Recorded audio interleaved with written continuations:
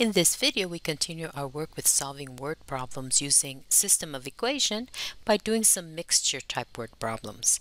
So we have how many pounds of nuts selling for $6 per pound and raisins selling for $3 per pound should Kurt combine to obtain 120 pounds of trail mix that cost him $5 per pound. Again, we're looking for two different things, aren't we? We are looking for how many pounds of nuts and how many pounds of raisins Kurt should combine. You see that? How it's worded? So those are going to be our two variables.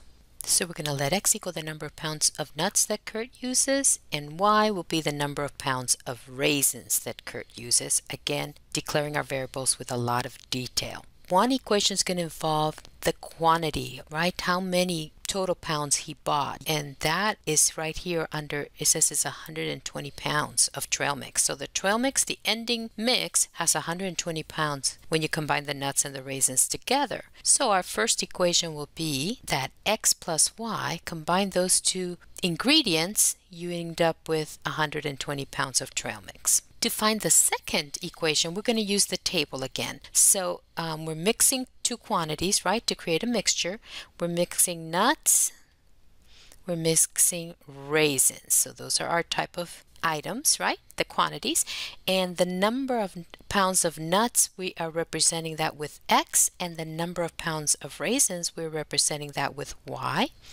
And the value here, we're going to use our price per pound. So for nuts, that's $6 a pound, and for raisins, that's $3 a pound. And we're going to go ahead and combine that to get the total value, how much it's going to cost Kurt to buy the nuts, which is 6 times x. X is the number of pounds that he buys, and $6 per each pound, so 6x. And then raisins, he is going to be purchasing y pounds at $3 each, so 3y is what it's going to cost him to buy the raisins, and together he's going to end up with a mixture that has 120 pounds at $5 a pound. So that's the total price of combining these two items. So this will give us then our second equation.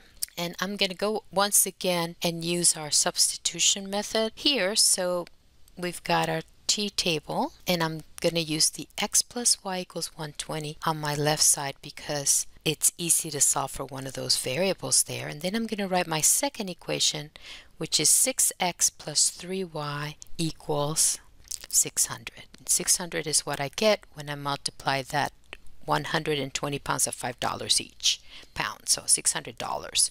On the left hand side, let's solve for, it does not matter, these are equally easy to solve for, so let's go for x. So x is going to equal to 120 minus y, and then we're going to take this quantity here and we're going to substitute it on the right hand side for x based on all our previous work with the substitution method. Okay, so here it is with the substitution. Okay, and then I'm going to go ahead and pause the video, and I'm going to distribute and combine and solve for y here. I recommend that you go ahead and do the same. Pause the video right here, distribute, and see if you get those two quantities with the same answer that I get.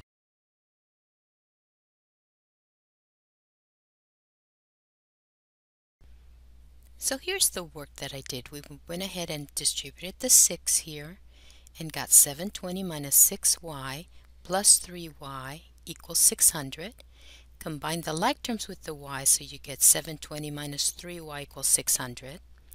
And then subtracted the 720 from both sides, which got negative 3y equals negative 120. And dividing by negative 3, you get y equals 40. Bringing the 40 over to the other side of the table, we then computed that x is 120 minus 40 is 80. So we have that Kurt used 80 pounds of nuts and 40 pounds of raisins in his trail mix. But I went ahead and checked it anyway. Back in our table, I put in 80 for x and got 6 times x is $480 to buy the nuts, and 40 pounds of raisins times 3 is $120 worth of raisins, which when you add those two together, you do get the $600. So that checks. Here's another mixture problem. A scientist needs 65 liters of a 15% alcohol solution. She has available a 25% and a 12% solution. how many liters of each solution should she mix to make the 15% solution? So what's happening here is she's got a stronger solution at 25%, and she's going to add to it the 12% solution to dilute the resulting solution down to 15% alcohol. So there are two types of solutions that she's using, right? And we need to find how many liters of each. How many liters of each solution she should mix. So that's why we're going to need two variables, right? We're going to let X represent the number of liters of the 25% solution that she will use.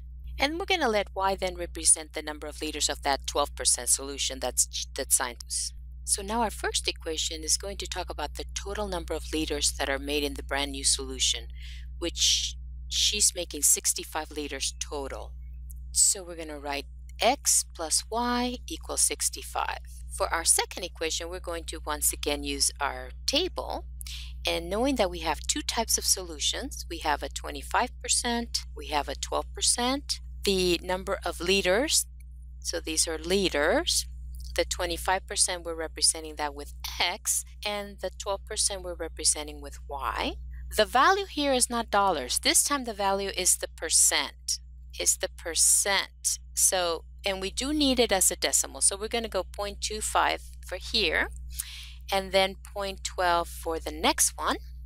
And the total value, because what we're doing is computing how much alcohol is in each solution, we're going to multiply the 0.25. 25% of the X is alcohol in the first solution, and we're adding that to 0.12 of the Y for the second solution. That's how much alcohol is there, and that's going to end up with a brand new solution that's 15% alcohol, and we know that it's got 65 liters total, so 15% of that 65 is the amount of alcohol. So that second equation has to do all with the amount of alcohol in the mixture. So we're going to set that up. Now, here's what I want you to do. Again, I want you to go ahead and solve this problem using either substitution and elimination. Pause the video for a minute, and then when you unpause, you will see my solution.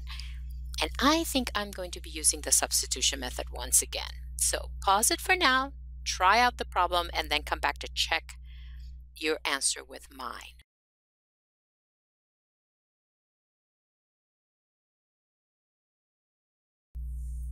Okay, so here's my concluding statement. See if it matches yours. The scientists used 15 liters of 25% alcohol solution with 50 liters of the 12% solution to make the 65 liters of 15% solution. Here's our work. I went ahead and distributed the 25 here after I substituted 65 minus Y in for X, right? And then I ended up with Y equals 50. When I subtracted 50 from 65, X was 15. Then I came over to the table, I went ahead and checked it, and I put 15 for X and 50 for Y and multiplied across, and I got 3.75 liters of alcohol added to 6 liters gives 9.75 liters of alcohol, so it really checked. How did you do? Did you use substitution method as well, like I did? Now, whether you use the substitution or elimination method, you should have gotten these same two answers. Okay, you have one more to try. I'm going to read this one off, and it's very similar to the last example. So I actually want you this time to pause the video early on and see if you can come up with the two equations and the solution to this problem. So let me read it. A chemist has 30% and 50% solutions of acid available. How many liters of each solution should be mixed to obtain 120 liters of 34% acid solution? Super similar to the last one, so use it as a guide to come up with your two variables, your two equations, and then to solve for those two variables. Pause now and then come back to check with my answer.